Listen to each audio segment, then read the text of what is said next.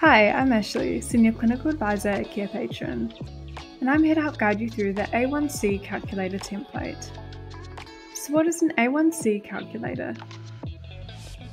A1C levels, also known as hemoglobin A1C or HbA1c levels, are the amount of glucose in the blood over the past 2 to 3 months.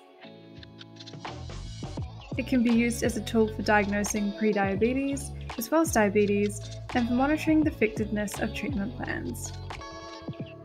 The higher the A1C level, the greater the risk of developing diabetes-related complications. This calculator can also help doctors assess if a patient needs lifestyle modifications or adjustments to medications.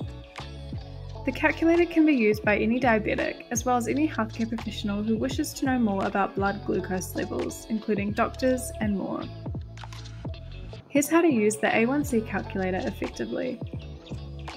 The first step is to fill in the patient information, as well as read the calculation instructions to make sure that you're calculating correctly.